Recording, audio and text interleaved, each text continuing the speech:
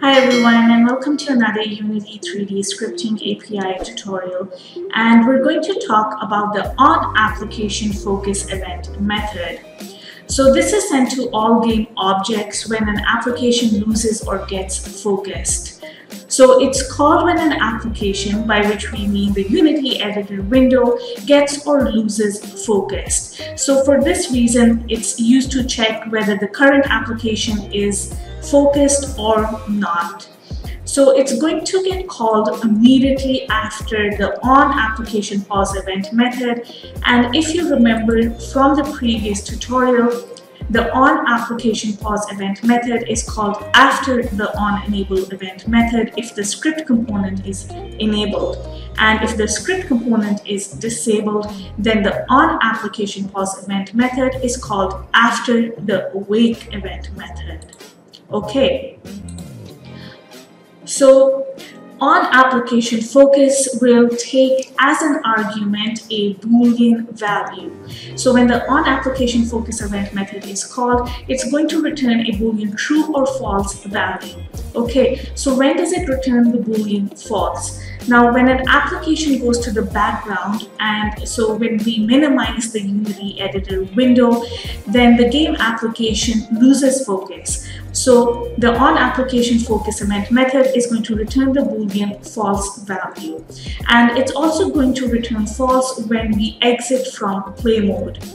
Whereas when we maximize the Unity editor window again and the application comes to the front, by which I mean it comes to the foreground, and the game application is in focus once again, the OnApplicationFocus event method is going to return the boolean true value.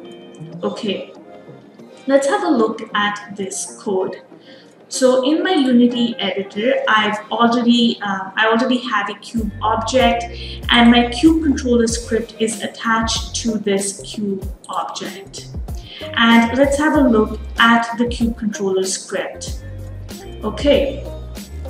So I have my namespaces at the top, then I have my cube controller class which inherits from the monoBehavior class, and I have the awake event method, the OnEnable event method, and the start event method, and within these methods I'm using debug.log to log something, okay, which lets me know basically which event method was called.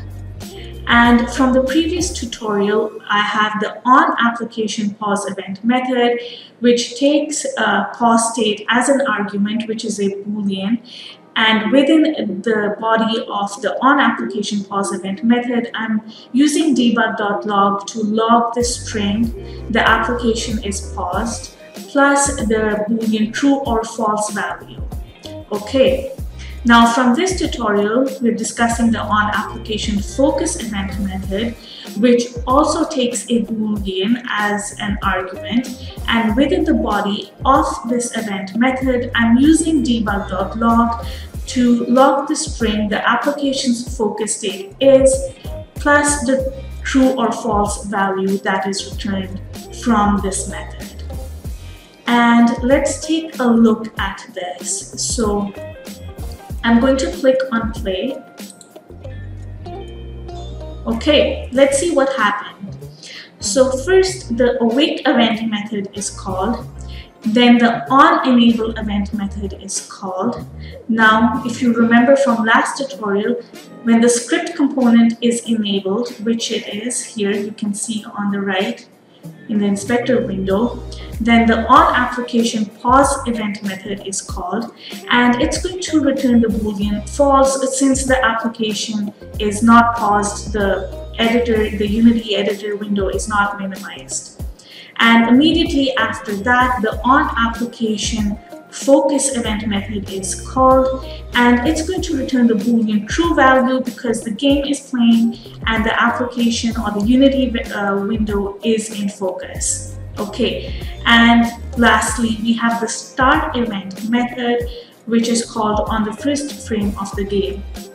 And let me go ahead and minimize my editor, and now I'm going to maximize it, and let's see what happens.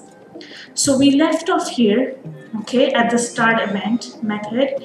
Let's have a look what happened when we minimized the Unity editor window. So when we minimized it, the OnApplicationFocus event method is going to return false because we minimized the Unity editor window and the application lost focus. Okay, it wasn't in focus anymore.